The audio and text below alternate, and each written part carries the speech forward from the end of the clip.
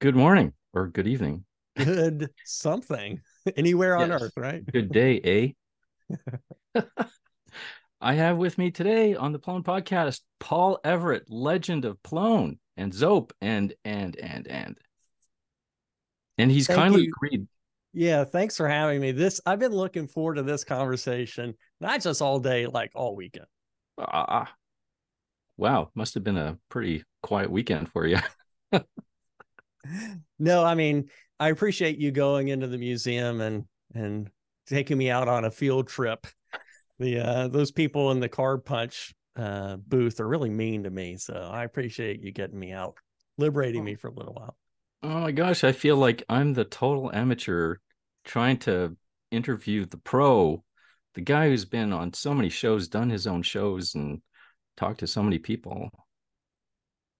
I'll It's a give it my new best. age. That's one of the cool things is something I talk about in the talks is um old heroes got to get out of the way and make room for the new heroes. And in every talk that you give, every talk that I give, someone in the audience is the next person. And she's going to hear it and she's going to go off and kick ass. And 20 years from now, she'll be passing the torch to the next person. So I think I've reached that age. In a couple of decades, you'll reach that age too. Oh, nice. Flattery will get you always. Yeah. That's awesome. Thanks, Paul.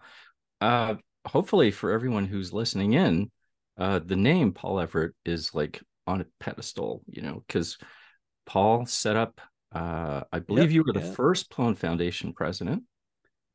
Oh, yeah. Oh, yeah. That's right. Like this, get the memories going from the Oh, yeah. iceberg storage.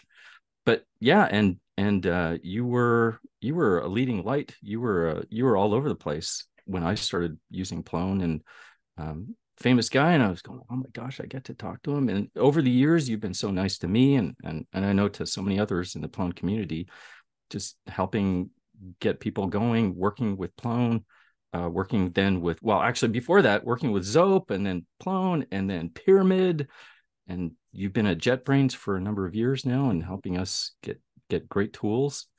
So I mean, I don't want to get in the way here. You've got some things that you've got stories, and I just want to get you going. Like, tell me your origin story for being with Plone.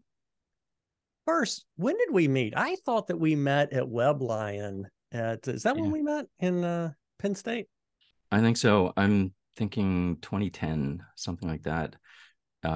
Because I took the training for Pyramid from either, I think it was Trez, or it All might have been right. Chris.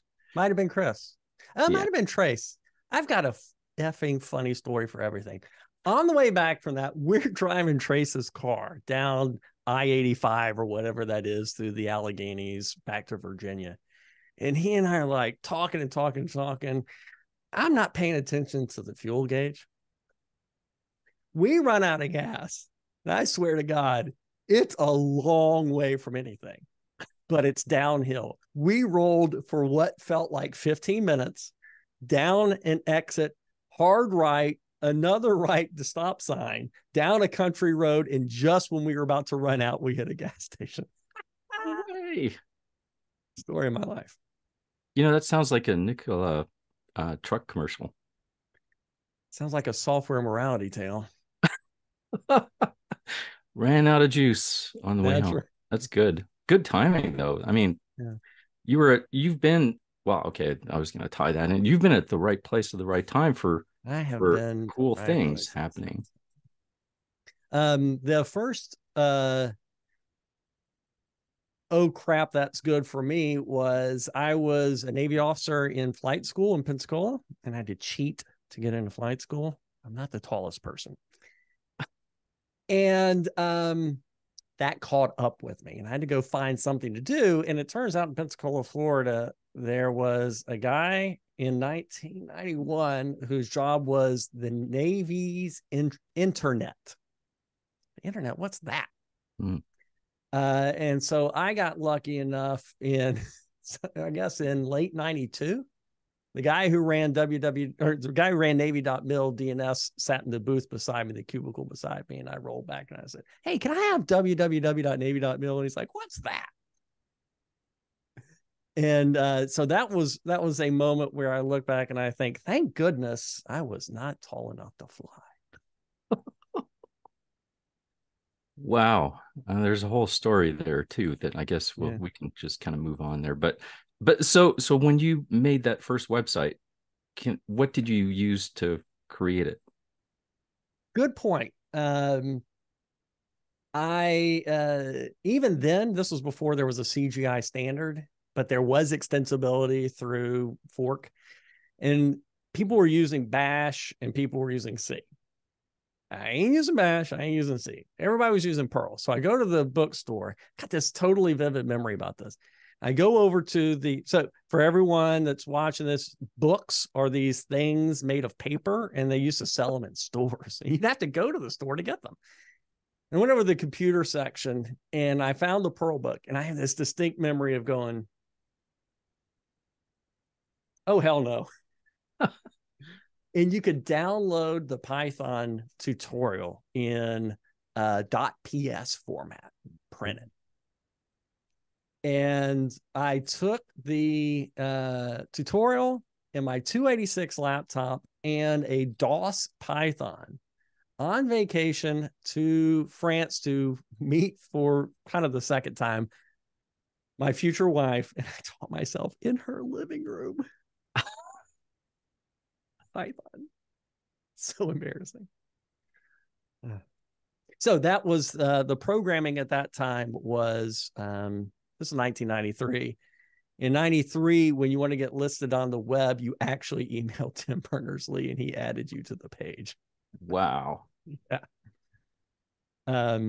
So in 93, I've got the earliest, farthest back thing of me on the internet is asking a compile question about CERN HTTPD, and Mark Andreessen answered it. And as I joke, our paths went in different directions after that. Clearly, we see who's been the most successful. I mean, look, yes, you're on the show here. Yes, he could buy you and me and sell us for parts. He keeps asking me to be on the show, and I know, man, you don't want to sorry. lower your standards. So. Yeah. Oh my gosh. Nice. So that's really impressive because I remember doing Perl CGI because that was the thing that was out there. Mm-hmm. And you were able to respond to all the requests with Python. Yeah. It was a simpler time, let's put it that way. But it was, it's just interesting how the direction everything goes. At the time, it was all Gopher and Waze and these other things like that. And things come, things go. And what is it that makes something take off? Why did Python take off? Why did Python during its time outlast Perl and Tickle and any other choices? And it's just interesting. None of us could have ever imagined what the web would be. And it's been fun. I remember playing with Gopher and Archie, and I can't remember some of the other tools. Yeah. And I remember, and then my wife and I joke about we chuckle because I think the first package I bought for a browser on a computer, it was Windows, probably 95 or something. It was Cello, or I can't remember. Wow, that brings. We tried it and it was like, man, it renders pages like crap. And it's like, screw it. What's this mosaic thing? Yeah. Tables. Wow. Oh yes, the marquees. Yeah. I give a keynote Python 1994 about the first meetup in Gaithersburg, Maryland. And in there, I've got a screenshot of Amazon running in Mosaic and what it looked like. It's hilarious. Did you keep that all those years? No, you can go to the Wayback. Okay. It wasn't even Wayback Machine, just an image search for it. I was going to say, because that's quite the pack rat. Yeah, no kidding. Before you learned how to program, obviously before you went to the Navy, how did you get into that? Just as a kid, there was a program that you got on a bus. We went over to another school. And one of the things that we did there was a Commodore PET. Mm-hmm. Actually, no, the very first thing was a deck rider teletype thing where the university is 100 miles away. And here's a telephone with a modem that's a free call to the university. But if you call this phone that's right beside it, it's a long distance call. I'm like, how can that be? They're like 3 feet apart. So that's but just got into basic and some other things, and didn't really do a ton of programming, but did enough to find, as we all know, there's just this mind palace that you get from programming, and you go into the mind palace, and it's just so much fun. I'm trying to think of the image I have is more of like a hole I keep digging myself into. Like it's a mine. Let's just put it that way. Yeah. Like so the well that Batman fell into as a kid, right? Did you get any formal education in programming? Funny story number 5,000. At the fine scholarly institution known as the University of Florida, which was Playboy's #1 party school my freshman year, but I digress. I was computer engineering, and first, I wasn't a very committed student. Let's be honest. Second, one semester, I didn't get the memo about don't take this class and this class together because all the tests are lined up. And I did poorly and got removed from computer engineering. Bad enough that I couldn't actually get any other department on campus to pick me up, so I had to stay in engineering. Which engineering then? Materials engineering, specifically ceramics. So everyone jokes about pottery. I'm a pottery engineer. Nice. That's cool. I've never heard of ceramics engineer, but it makes a lot of sense. I mean, there has to be somebody doing that. Nearly every engineering discipline is limited by materials.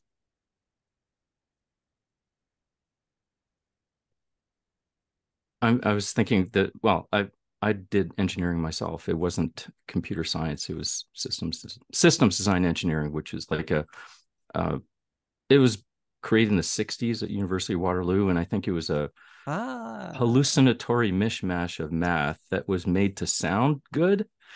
And in the end, it was, jack of all trades, master of none. And then if you were lucky, you specialized in something. And so it ended up being software for me. But I've thought of so many people who've not had a formal education in computers and yet ended up just getting sucked in. Indeed. For you, do you find that the systems engineering background, even if 99.9% of the details didn't go anywhere for you, just that mindset and the way to think about things was beneficial? I think it has been, because we were more generalists than anything else. And it has helped me in some ways just be able to move from different technologies to other technologies. But I'm never going to be as detail oriented as some of the great software developers I've met. But so in a way it has helped, but not the same as somebody who'd been deeply into software engineering or in computer science. But that's okay, because it takes all types, I think, all sorts of knowledge and approaches. So Paul, when you were at the Navy for a while, and then okay, so now I'm trying to think, you were then involved. How did you get involved with Zope?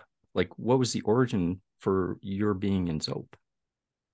I realize that this is the segment that will get ravenous attention from tens of people. So I'll try to breeze through this pretty quickly. My college roommate and I started a company. We moved to Virginia. He was a Marine. I was Navy. He was Lotus Notes. I was Internet. And we decided to support both and see which one wins. And then once I got kind of involved with the Python community and had a Python company, we were making software for the Navy. I did that gross thing where you have a job in the government and then the next day you have a contracting job with the government for your old job. So we helped run www.navy.mil. Great friend of mine who got me started in everything on this, Jim Glenn, was, good gosh, you know, you think of these little Jenga pieces in history, it actually led later to the Python Labs team and all of those guys. So we made software for them to run their sites. And then we hooked up with a consortium of newspapers, Gannett, Knight Ridder, and Landmark, to make classified ad software in Python. They were the majority owner, 70-30. Lesson to all of you budding entrepreneurs out there: if there's going to be a 70% owner, make sure it's you. Because one day they raised their hands and they said, we dissolve this company. We keep all the customers. You keep that open source software that we don't care about. So that open source software got published later as something called Bobo for object publishing. We wrote a W3C tech report about it. Jim Fulton joined us at the time. Jim Fulton was, if Guido got hit by a bus, I believe most people would say he was most likely to steer Python. Then we got VC money. We had a commercial offering on top of Bobo and became the thing that's known as Zope. Wow. I remember the name Bobo, but I don't recall the story behind it. So yeah. And okay, there is a story behind it. It was supposed to be released at IPC 9, I think, or something like that, IPC 8. 2 days before, I didn't have a name for the software. Honest to God, most of my stories are bullshit. This one's true. I'm like, what's the stupidest name I could think of? And we'll have to come back and rename it. And immediately Bobo popped into my mind.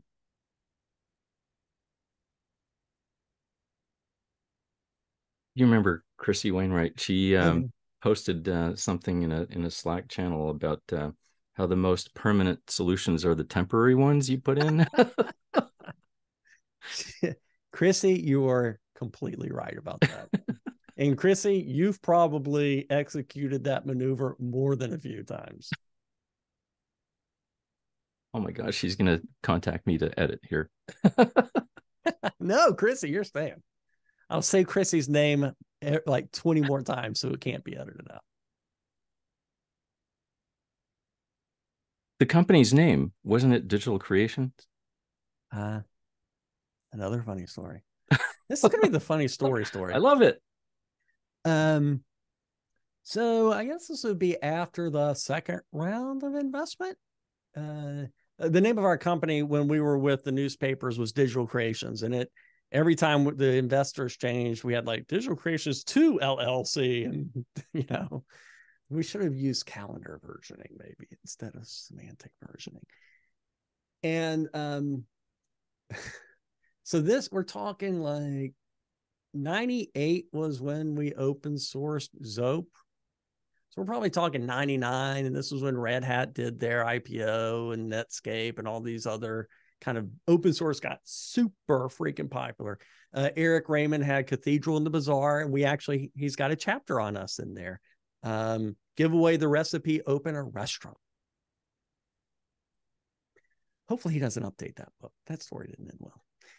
And I got invited to give open source business model talks at VC conferences. And I had this presentation, Funding the Perfect Beast, kind of a play on a Don Henley song. I don't know why that popped into my head. And I had a slide, The Perfect Distance, that the open source package and the open source company had to be a perfect distance apart. If they were too far apart, people wouldn't adopt it because they wouldn't think it was a safe bet. But if they were too close, no one would contribute because it just feels like a shill to give money to blah, blah. And I said on that slide, the one thing you should never, ever, ever do is name the company the same as the software. So we get our C round, 12.5 million. A grown-up CEO comes in. One of the first things we do, what do you think? Zope Corporation. Zope Corporation. Where did that idea of yours come from? The one about having a distance between the company and the software? I guess at the time there were some things going on, like with our big competitor at the time was Ars Digita, ACS, and I think they wanted to show how fast someone could burn through $44 million. They did a quality job on that. But I was trying to think about what we were trying to do with building a huge ecosystem that tons of small companies all over the world, small consulting companies, could put their DNA into. And I thought of it kind of like there's a cow, you know, and you got to feed the cow. And maybe maybe we bought the cow, but then the feeding of the cow was like all of us were feeding the cow. And then we all get our share of the milk. But then we step up and we're like, we gave you this damn cow. We're taking the milk. And everyone stops feeding the cow and there's no milk. And so in the story, Zope was the cow. Thanks for clarifying. And it just felt like if we wanted to send the signal that we're all in this together, we can't be the ones to milk the cow.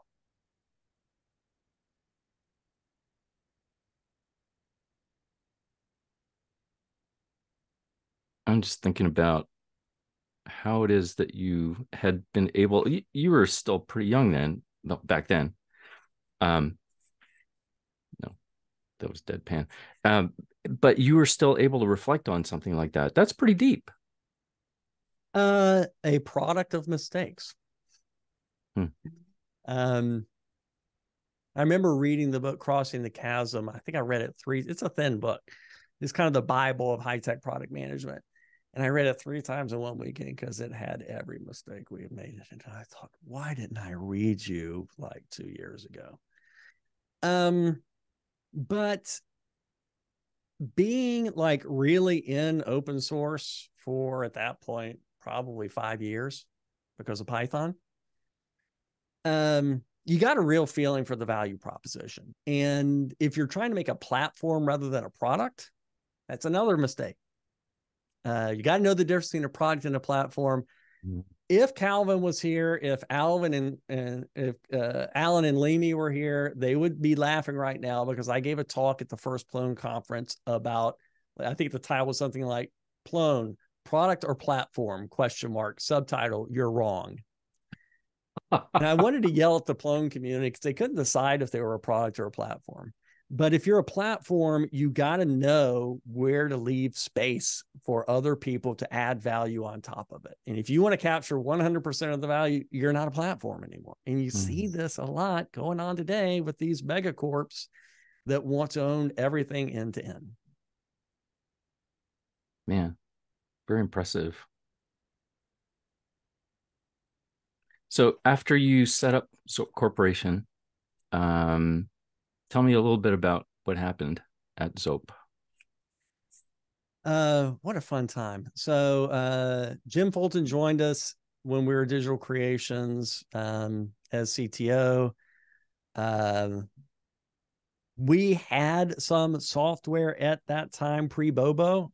How much of the story can I tell? I'd love to hear it all. Come on, give me the good parts. He joined us. God, I crack myself up on some of these stories. I can tell. We had a Python object publisher at that time before Jim. And there's a W3C tech report on it. And it translated URLs to Python requests. And it ran a long-running process using ILU, which was a Corba software from Xerox PARC, embedded as an extension to HTTPD. And so we didn't have the CGI startup time, blah, blah, blah, blah, blah. Jim joined us, and I committed to giving a talk on this at the Python Conference 3 or something like that. Let me do the math here. Yeah, IPC 3, SPAM 3, that Jim was hosting in California. Lawrence Livermore, I guess he was co-host or something. Or maybe Paul was, anyway. And I wanted to go to France with my wife for vacation. It's like, Jim, you're giving this talk. He's like, I don't know what the web is. I've never done the web. So he gets on the plane. He's got a 3-hour tutorial to give. So he gets on a plane, goes and delivers the tutorial on my crappy our crappy software. On the flight back, he writes Bobo.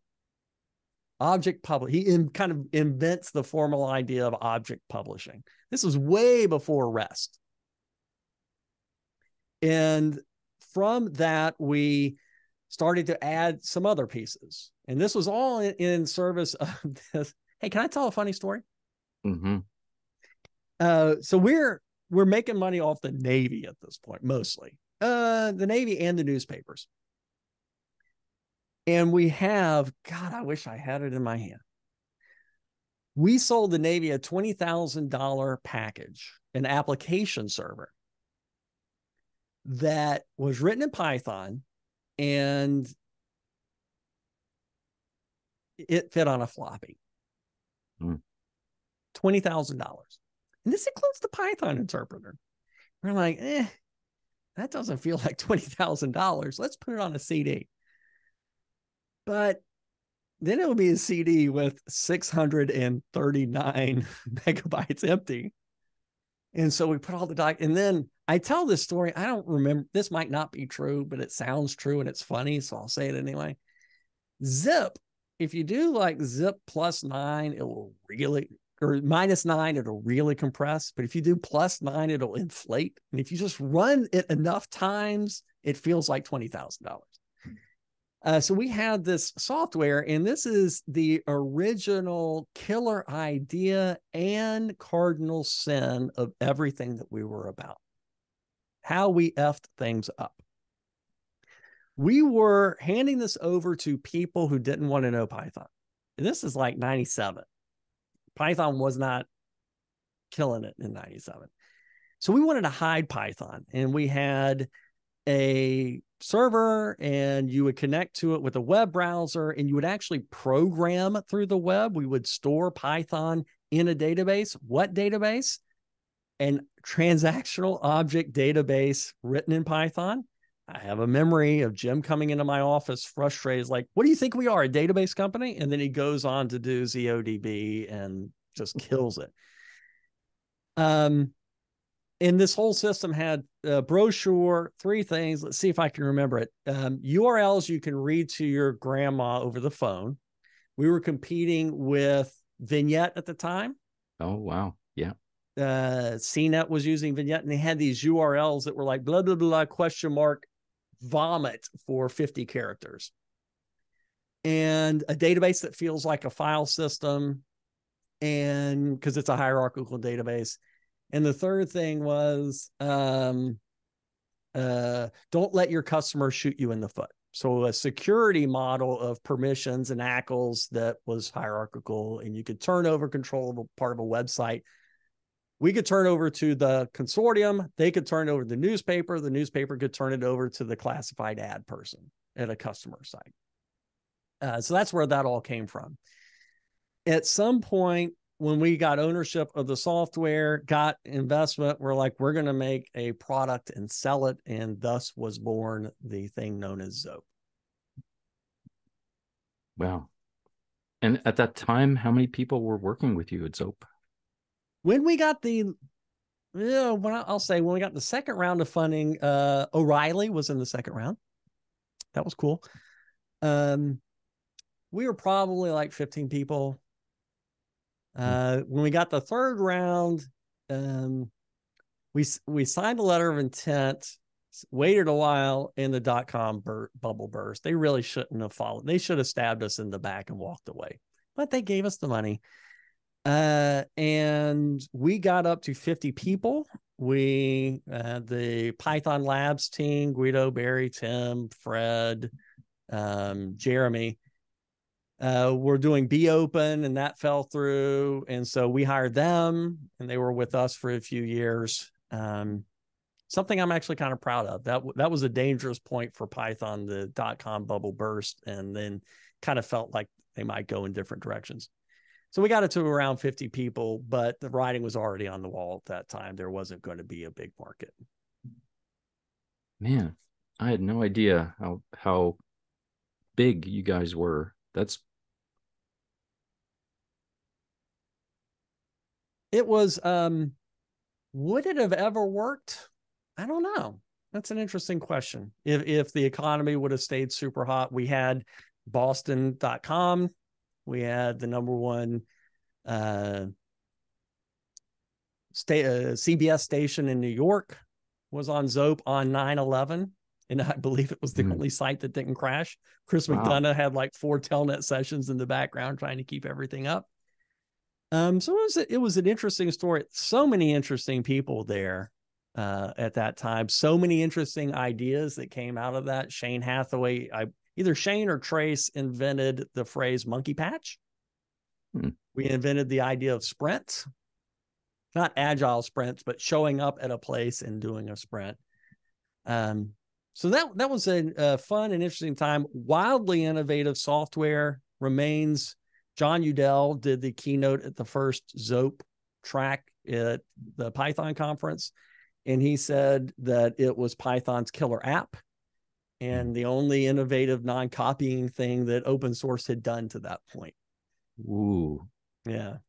It was pretty wild. It felt like Smalltalk meets Lotus Notes. And then Django came. At the same time, we were making a big mistake with the Zope 3 migration.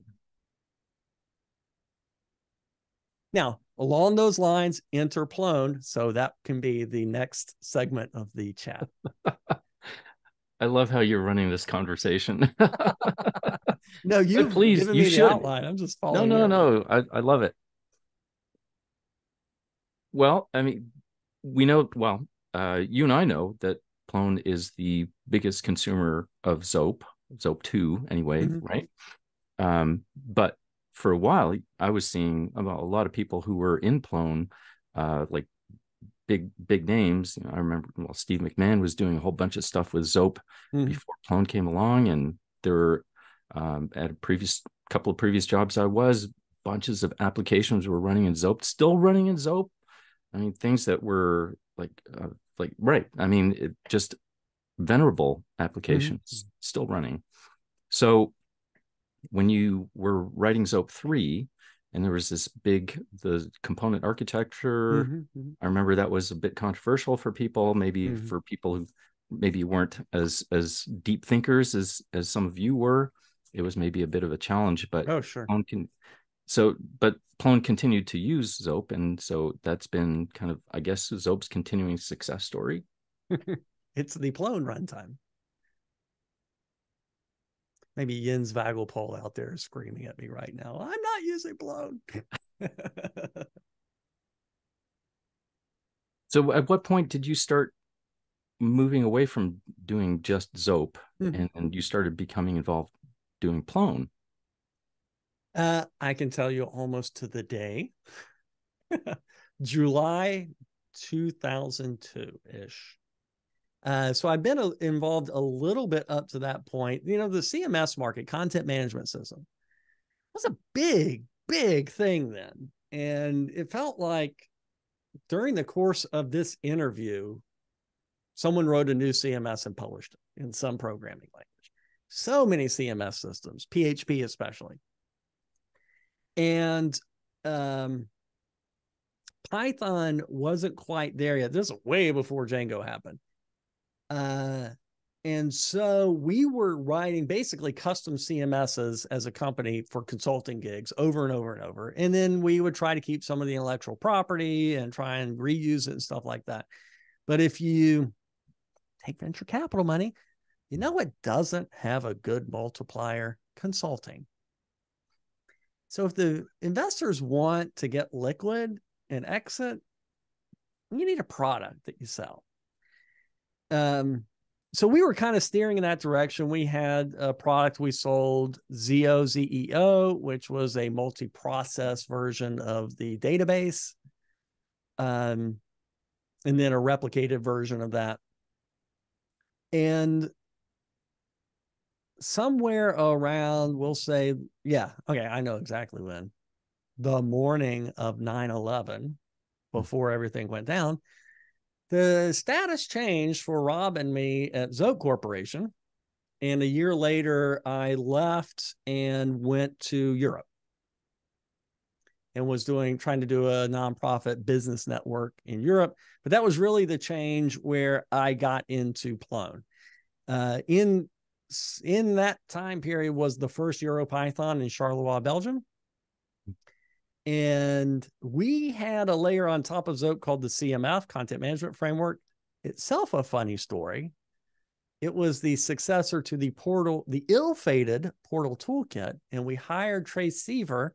And on his first day on the job, he took over the Portal Toolkit and created the CMF, Content Management Framework. So the CMF and thus Plone have a lot of Trace isms in it. And you've met Trace, and my man is opinionated. And he's usually right. So in that time period, Alan and Alex started talking over IRC, creating a skin for the CMF because developers were terrible at design. Leamy brought in the design side, Alan brought in the machinery side, and they made a skin for the CMF. It outgrew the skin and became the muscle and then the skeleton and the organs and all that other stuff. And at EuroPython 1, they met for the first time and rolled out Plone 1.0. Wow. In a talk, they're like, we just met and here's Plone. Really cool moment. Really cool. In Belgium. In Belgium, yeah.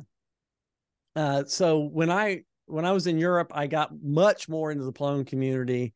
It just felt like the things I had been talking about the cow and the milk and all that other stuff. And it's something that I think I wrote down to talk with you about. Venture capitalism and open source is an interesting combination. And some of these open source things that have had the intellectual property owned by a foundation, PSF, DSF, Plone Foundation, outlive their founders. They keep the playing field level, and they are sustainable. You think, well, they're not sustainable because where's the money coming from? But they're culturally sustainable. Would you agree with that? I would definitely agree on the part about where's the money. Yeah. But no, you're right. Because there isn't this 800-pound gorilla in the room, everyone looks to everyone else and makes a group decision as opposed to just like sitting back and waiting for the big guy or the big company to make the moves. Yeah, right. Well said. So decision-making is dispersed and more agile, I guess, is your point. My point was more on the commercial side. It leaves room for people to add value and make money. So it's a platform. And what happens is these corporations, they want to capture all the value. At some point, they're like, yeah, we want to eat your cake too. It's the milkshake. I drink your milkshake. And the Plone community really felt like that, but it needed a holder of intellectual property. And so we had to go through a lot of work for that. I forgot. Computer Associates. Yes. Was this around your time or not? I remember the announcement about the foundation being formed and Computer Associates donating a big chunk of dough. Yeah. Computer Associates wanted to make a product based on Plone, but they didn't have anyone they could talk to negotiate the rights to do it. So they coughed up $100K to create a foundation that would own the rights and then sign a deal with them. We had to go around and get all of the authors to agree to the new IP regime and sign a contributor agreement. So we had to invent a contributor agreement. We had to have a board election. Actually, I had to have a bootstrap board that would then create the first board. All of those things, super fun time. Everybody was really cool about it. A couple of people asked some hard questions, but they deserve to be asked. And I don't think there's been that much of a problem since then. Plone had to go through the work of hiring an agency to get trademarks in all the relevant jurisdictions. Kind of grown up stuff. And you were doing all this while you were working for, can I say it, when you're in Europe? Yeah, Zope Europe Association. Yeah, it was, as it turned out, I got a small stipend at that time as director and devoted, I don't know, maybe half of my time to all that kind of work and stuff. But there started to be Plone conferences. Alan organized the first Plone conference in New Orleans. I guess maybe 2003 or something. That sounds right. Boy, that's, and then they just started taking off. There was the infamous Castle Sprint at the Castle Goldegg in Austria. Same guys, Robert and Phil, organized the Plone Conference in Vienna, in the building that Mozart assembled his murals for the Magic Flute or something like that. What a wow. It's just so many interesting stories that all of us in the community have been blessed to have over the years. I'll go ahead. Can I show the props? Love it. All right, cool. Please. So the first book on Zope was in French. Remember what a book is, people. Yeah, this is a book. It's got pages. Look at it. Wow, that looks pretty heavy. It's pretty big. Yep. By the IngenuWeb guys in Paris. Yeah. And the first book, I think this is the first book on Plone. I'm asserting that it's in video, so now I guess it's true. Is in Japanese. No. Yeah. Wow. Well, wait, shouldn't it be going from right to left? That's a good question. Not my department. Ha! Fake prop. Who wrote that? I should know. I met them in Japan. I apologize. I don't remember. We'll have to dig. Yeah. That's cool. So it was a fun time. Plone got a lot of recognition as kind of the number one open source enterprise-y kind of CMS. InfoWorld loved Plone at that time, kept giving them awards every year for best open source package. A lot of companies everywhere that kind of bet their business, small, like 10-person companies that had a chance to grow and hire and create new things and host cool events, and really just the glory years for that.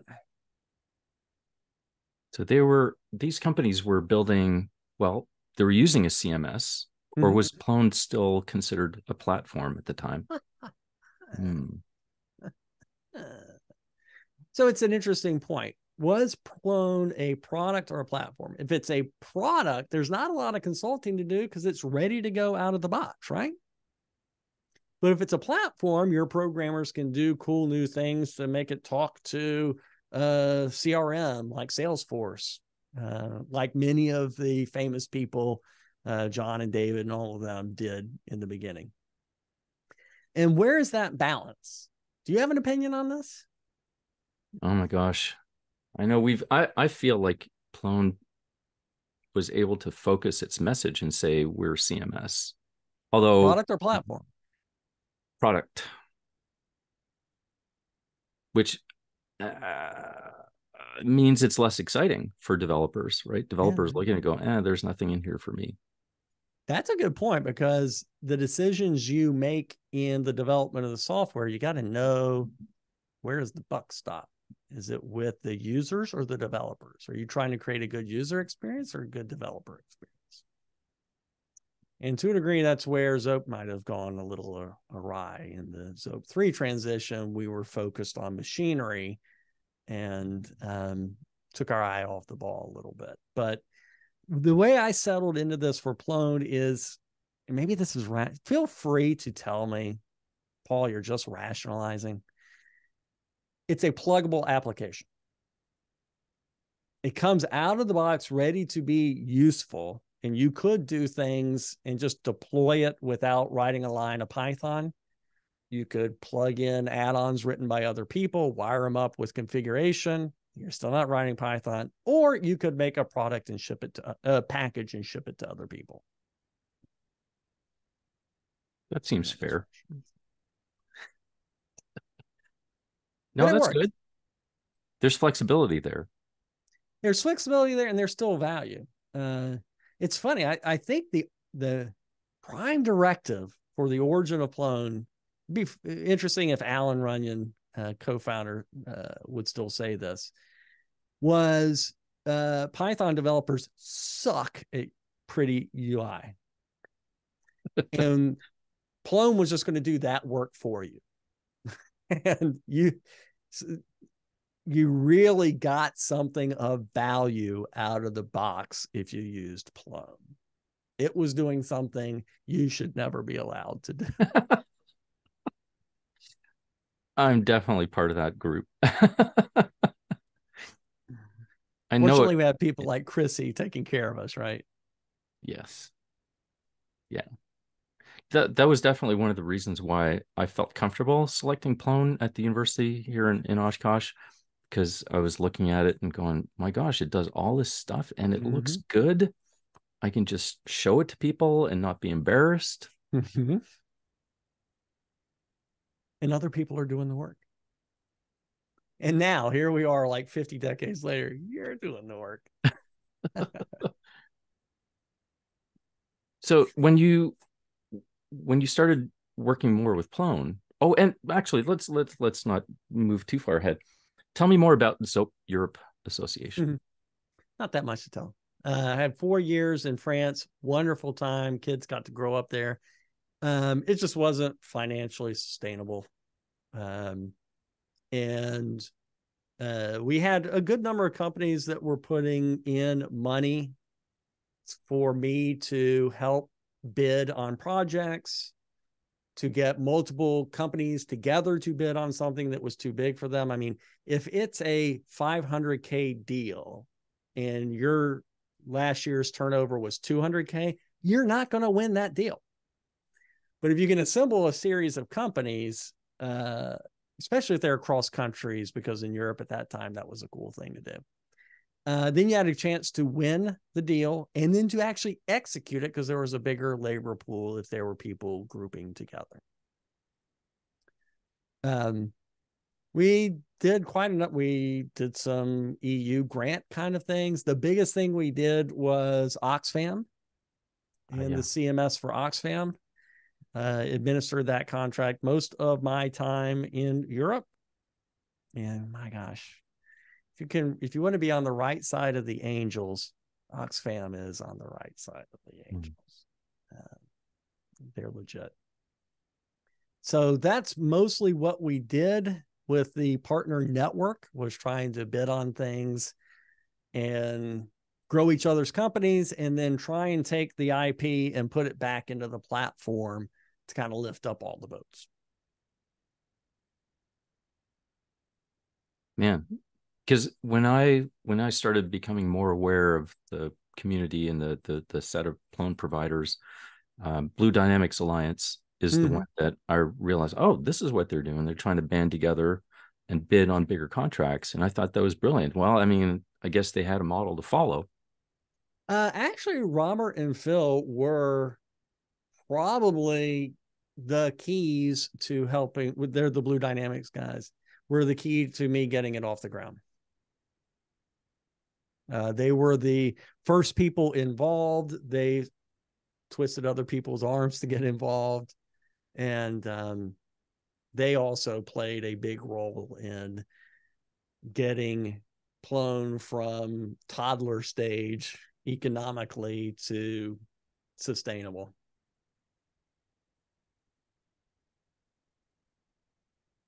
That's pretty impressive that you're able to do that, and still maintain well, the idealism, I feel like we're all like, I think people in the Plone community are idealists, especially because of the way that you describe having that distance between the company and the product and turning the IP back over to the community. That seems rare to me, that people want to do that, like to find that balance between making a living and still plowing it back into what other people can benefit from. Indeed. And in this case, we actually have an existence proof. At the time, Zope Corporation was selling their own CMS, Zope CMS, and had a lot of great ideas behind it, but it didn't have the big footprint of maybe 100 countries in every continent, including Antarctica, on top of the platform that Plone had. I mean, Plone had Antarctica on top of the platform. And so just from a competitive perspective, one of them is still around. That's very cool. Yeah. So then you started working more with Plone, and this is probably around the time when I started to get to know you, well, hear about you more. And you and Trace and Chris formed Agendaless. Right.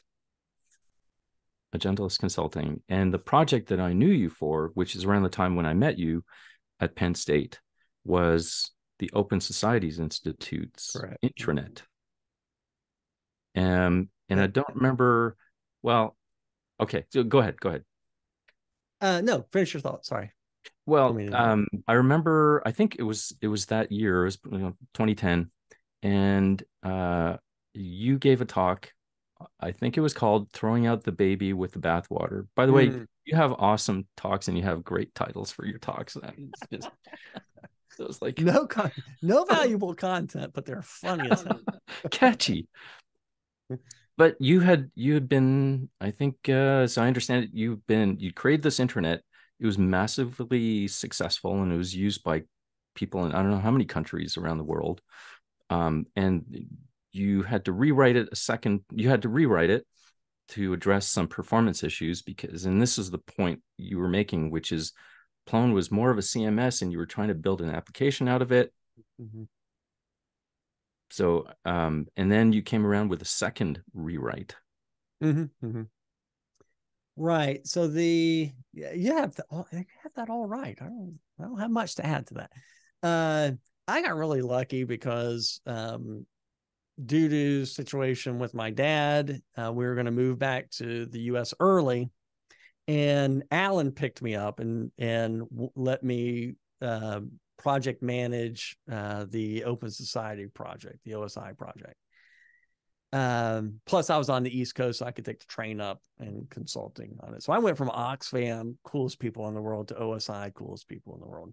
With OSI, I'd be in meetings, and the two people that I worked with the most also ran the website and were pretty high up on communication.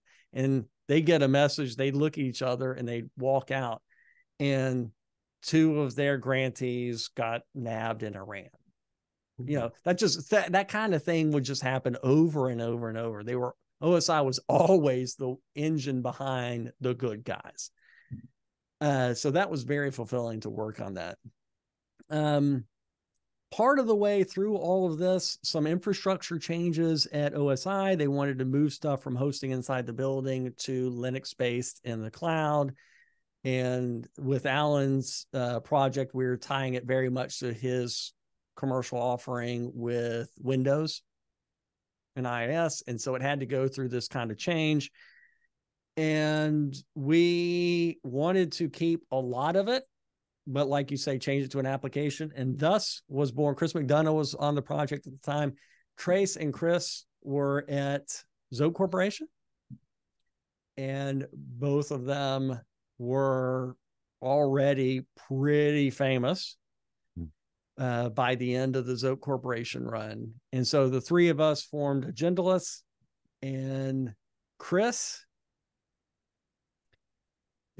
didn't go to computer science school at university, totally self-taught.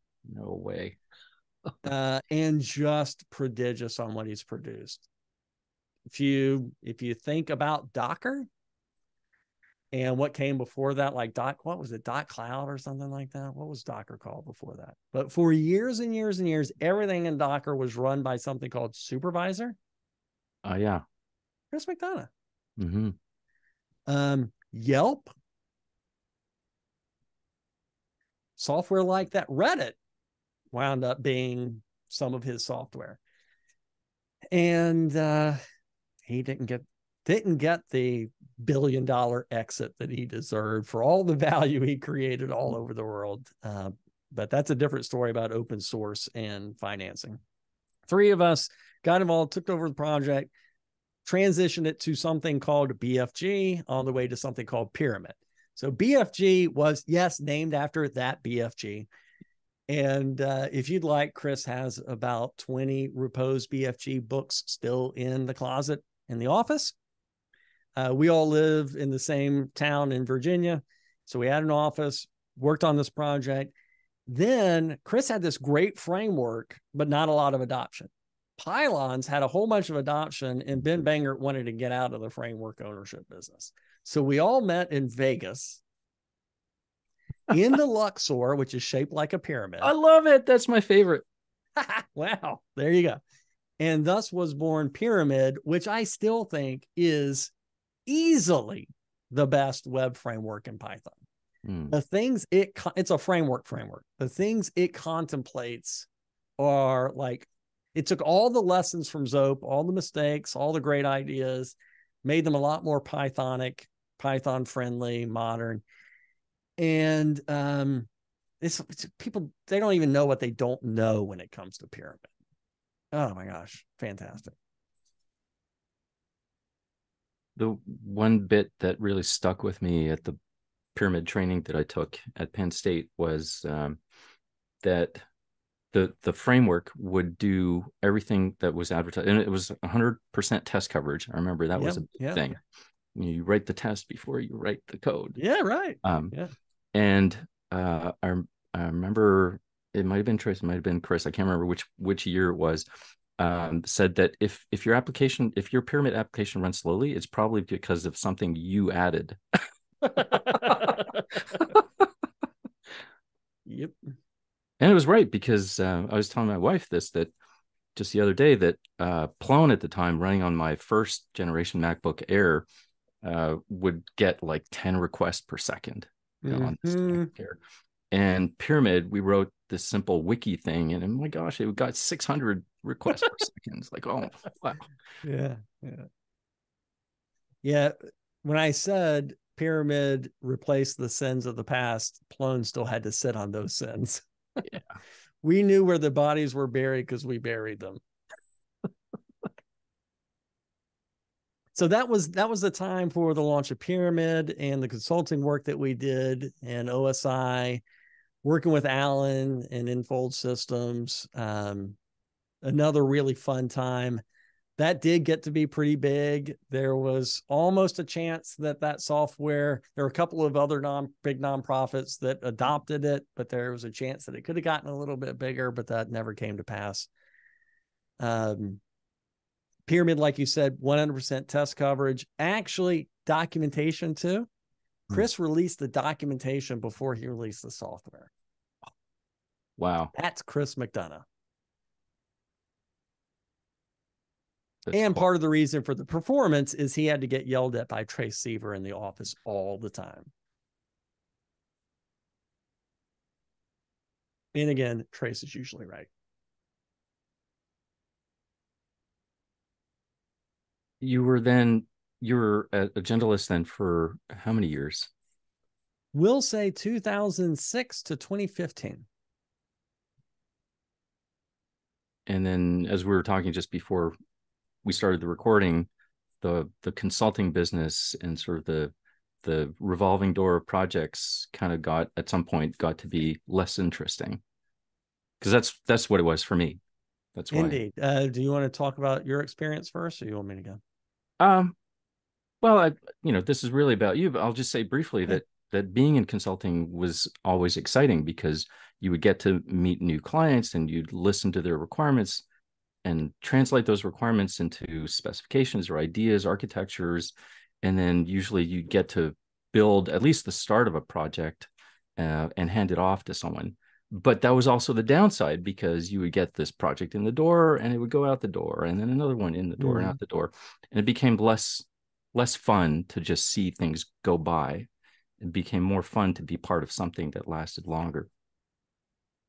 Yeah, and you got to be at this human-sized company in Indiana with Gabrielle and Calvin, and relationships with all kinds of people in the community. And it's just a fun, great gig, feeling like you're the good guys. And a lot of the clients you had were the good guys too, right? Yes. But you reached the same point I did. I very conscientiously felt in 2015, I hadn't had a boss since I was in the Navy. I'm not going to count that 9-month period where we had a professional CEO and he never left the office. And before that, Rob Page and I, co-founder, he and I both wore all the hats all the time. So I really wanted a boss who was smarter than me. I also wanted, just exactly like you, I wanted to work on a product over time and feel like I was part of something that was moving forward, and like I'm putting my DNA into it and I can believe in it, instead of pay me enough money and I'll believe. And I got really lucky to stumble across JetBrains and PyCharm at that time. It's like if it would have been 6 months earlier, it would have never happened. I was a paying customer of PyCharm at the time. I had talked about it publicly a lot. And so it's a great gig at a great time, a privately held company. Believe it or not, you can have a company that doesn't go IPO. Can you believe that? It's possible. Huh. I wanted to blame you publicly for getting me hooked on PyCharm because for, let's see, I'd say for 30 years, I'd been an Emacs user. That's what I switched from too. Yes. And I'll be interested to hear, what was the tipping point for you? When Joel Burton came to the campus here at Oshkosh to give us some training in 2007, just basically a Plone development training, and he happened to be showing Wing IDE, and he talked about it, and it sounded like, oh, this is cool. This is more promising than the way that Emacs tries to find symbols and you try to jump around to look for definitions or classes versus variables versus something else. And but the promise of Wing ID never was fulfilled for me. I got it to work once to find what I was looking for, and it didn't work. So I gave up on it, went back to Emacs.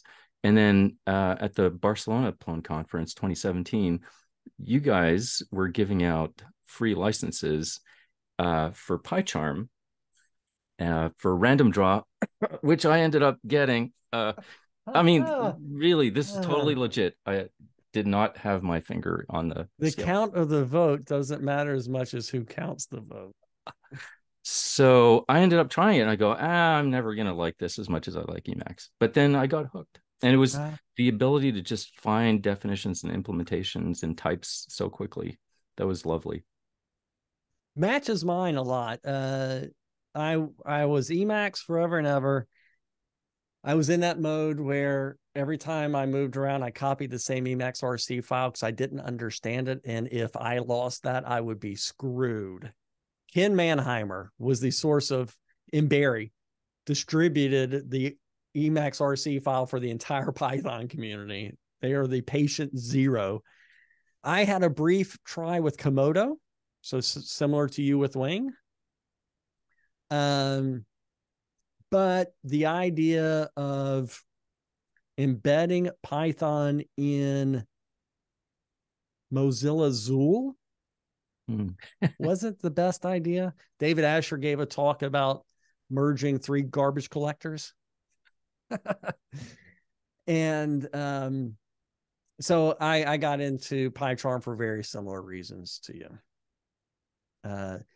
I actually, the tipping point for me was no amount of hell could make JavaScript indent correctly. No Emacs, eLifts, nothing was ever going to work.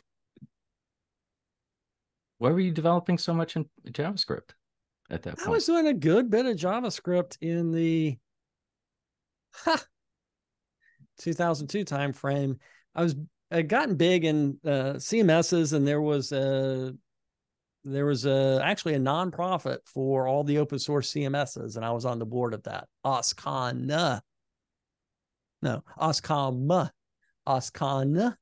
was O'Reilly, open source content management.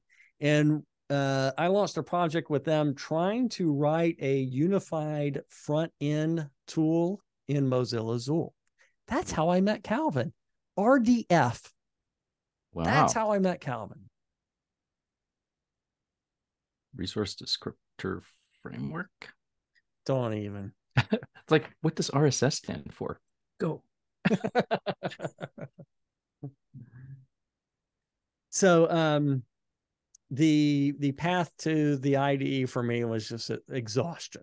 And oh wow, if I throw money at you, all this pain goes away. Take my money, please. And it's not even that much money, let's just say. It's not even that much money. No, it's great. I did the math on it recently, and even for the business price, for the median programmer salary, it's like the first minute and 10 seconds of the day. And if your company values you that little, I know it's one penny wise, right? Pound foolish. Yeah. It's definitely true. Yeah. Yeah, it's lovely. I mean, I was just coding stuff today in Django. Sorry. All right. So one of the things that we talked about that you wanted to touch on was JavaScript as the UI. Mm-hmm. So you have some concerns. Mm-hmm. Do you want to be my punching bag? Please go so for it. So what's your take on this? I freely admit I'm a generalist, so I can learn. I can be an okay developer, but I'm not the greatest. I'm not the fastest. Sure. Also, partially because I don't spend as much time in it as I think a good developer would. But in Plone, because anyone who's listening to this hopefully knows that Plone has a new front end which is written in React. It's called Volto. So Plone 6 is default UI, and I find it challenging to understand the code that's in there. And David Glick fixed a bug for me at the Plone conference sprint in ABAR just last October. And I looked at his bug fix and I was like, I know what he's trying to do, but I can't map that concept to that syntax. Yeah. So for me, it's been very much a struggle. And I have a partner I work with on some Plone projects, and I've let him take on all the Volto work. Yeah. It's interesting because the itch it was scratching, I was fully on board back in the origin of Volta. And I've just come to see things a little differently. So is it okay if I get on my soapbox a little bit? Go for it, man. All right. Oh, isn't this where somebody says, "Hey, Paul, stand up"? Indeed. You're such a good-natured guy. Can you see me? I can't believe how good-natured you are. I remember people yelling that at you at the Plone Symposium East. And go, look at him. I'm actually 2 meters tall, man. Come on. So the idea here is you want to give a rich experience in the browser to your audience. And to do that, you think you need to write an app. And we've already crossed the first Rubicon. Is the difference between a site and an app. Over the years, SPAs, single page applications, have nibbled away to take over site. And people think, like, go look at the Google search page and see if you can read anything on it. The HTML there is gone. It's just a big pile of state that gets hydrated by some JavaScript. So many things like that. When you get this balance correct between site and app, several things fall out of that. First, there's a performance thing. There's a counter reformation in the world of the web now. Very important people are coming it right out and saying React has poisoned everything. In fact, today I was reading Alex Russell has a long, cool thread. He's been banging this drum for a while. He was with Google Chrome. He's now with Microsoft Edge. That we design these things for that iPhone that I'm pointed at right now. But there are phones coming on the market with the Qualcomm chip that shipped in 2014. And they suck at your app. They royally suck at your app. And just from a website performance perspective, there's almost nothing you can do to fix this. React and JavaScript on the critical rendering path and all that other stuff, and all the things they're trying to do now with React Server components to fix it, it's just not going to work. Why did they do all this? Because they value developer experience over user experience. That's what I think. That's an opinion. But talking to, just about everybody I talk to, they get all jacked up about imports and things like that. They don't spend much time talking about time to first byte and all that other stuff. Or accessibility. What's the accessibility story for React? How many people think about that? So from a website performance perspective, there's been this surge back towards just HTML, just CSS, just the web platform. HTMX is a technology that really tries to move the meter between app and site more towards you can do more with the site before you fall off the edge and have to make an app. And there are things coming in the web platform like view transitions and the navigation API that will give us more of the features that made you want to do a spa in the first place. But there's another aspect to this that is strategic for the world of Python. Maybe 3-4 years ago, Kenneth Russell McGee gave a keynote Black Swans at PyCon.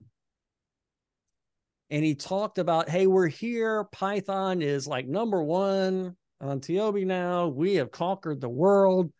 But what are these Black Swan events that could destroy everything? And one of the things he talked about was JavaScript everywhere. And then Lucas Longa gave a keynote at Pylendinium just after that with similar topics. And so I started giving keynotes about this, Black Swans and whatever, I can't remember the name of it. Python is outsourcing the UI to React. Python's like, we'll do the back end and we'll send you JSON and you do that, fluffy stuff, but we're going to do the hard stuff. Decision makers like the floofy stuff. They like the pixels. They value the pixels. And they're going to wake up one day and say, hey, that JavaScript thing that gives me the floofy pixels, can it do that other part too? Why, yes, it can. You mean I don't have to have 2 different teams? Nope. Let's put JavaScript on the server. It's not an unrealistic thing to worry about, in my opinion. And therefore, Python's web story, full stack story, has languished, in my opinion, for a couple of decades. You look at what all the innovation in the front ends about component-driven development and TypeScript and props and all these other things. We still use the same templating systems from the early 2000s. Zope page templates, for example, or Jinja 2. It all feels like PHP and PSP and JSP.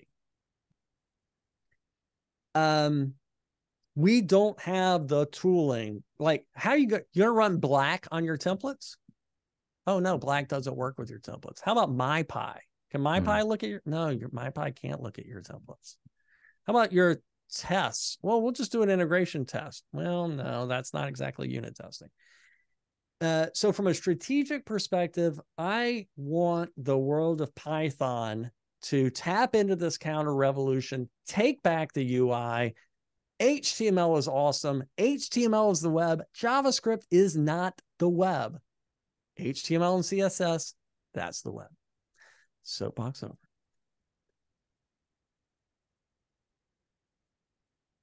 I remember hearing about HTMX, and I was thinking also about KSS. Ah, yes, Balash. KSS, kinetic style sheets. Yeah. That was the rage, I think. Oh geez, I'm forgetting the year. But yeah, that was he was on the OSI project with us. Sure, who was? Balash, who came up Oh, with of KSS. course. Right. But you're right. Ideas like that, I mean, we all remember progressive enhancement. Let's go back to that.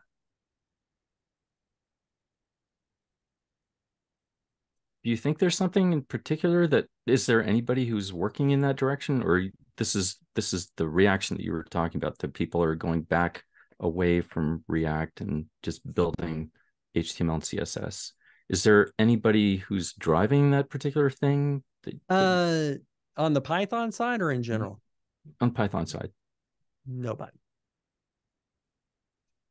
I think you just put up your hand. Yes. For the last 4 years, my summer programming project, etc., has actually been Sphinx internals and trying to sometimes I call it Sphinx, sometimes I call it Resphinx, and kind of reimagining lots of things in Sphinx, including like a view layer and a templating layer and stuff like that, and using it as a vehicle for kind of component driven templating and a different approach to templating. And as it turns out, I am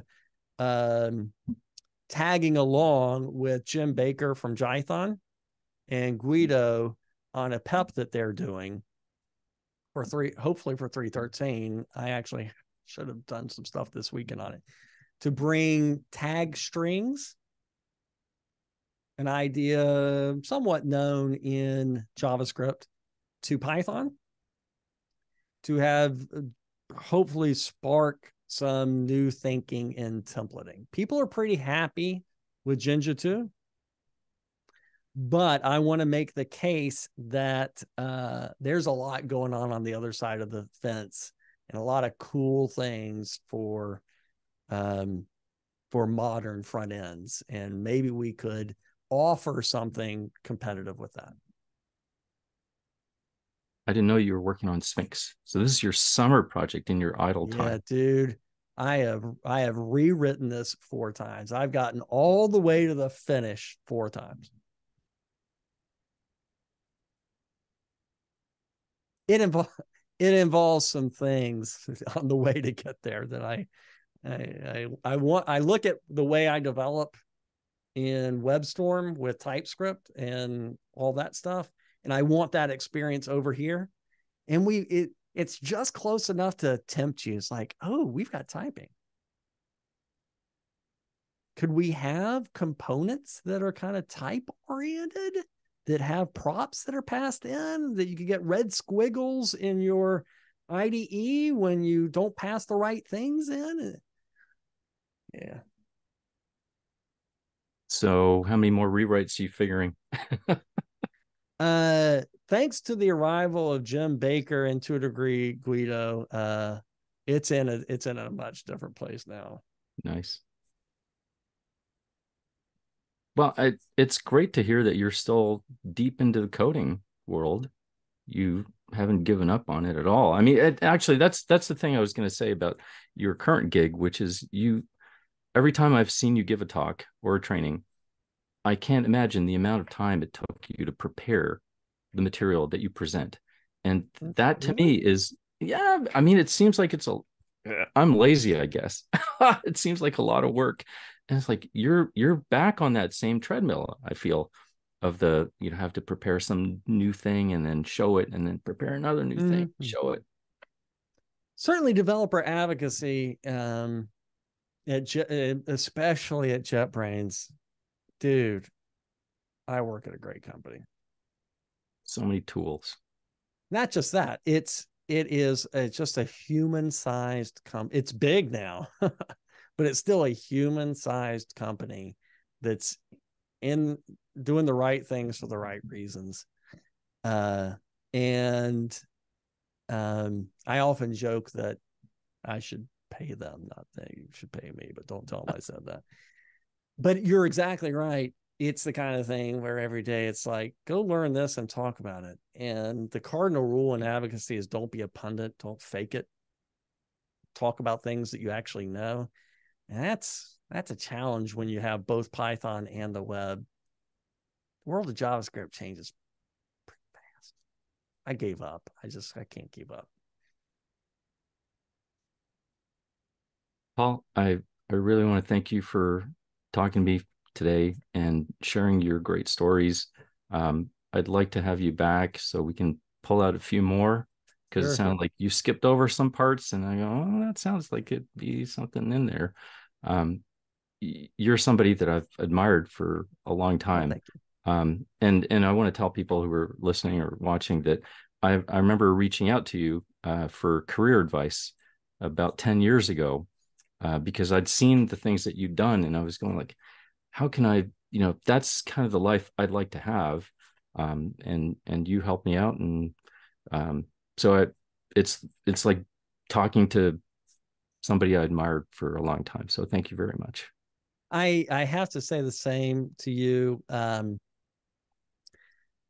We have these things we depend on. The Plone community depends on the software. They depend on the organization. But a talk I used to give, Plone is democracy. The community is more important than the software. And you have been, gosh, one of the 10 people that has kept, it's not the fun things all the time either, has kept things going, kept the conferences going, the gatherings, everything. It's admirable for me to see someone like you who has just been at it for as long as you have. And things that endure are things that I admire. So kudos to you. Kudos to you as kind of an avatar for all of the people like you that are doing this, the Plone Foundation board, the release managers. It's the we that interests me. The all of us together, going back to Joel Burton, all of us together have made something independent of each one of us. It's outlasted Alan and Alex to a degree. We should all be proud of ourselves. Thanks, Paul. Yeah. Take care.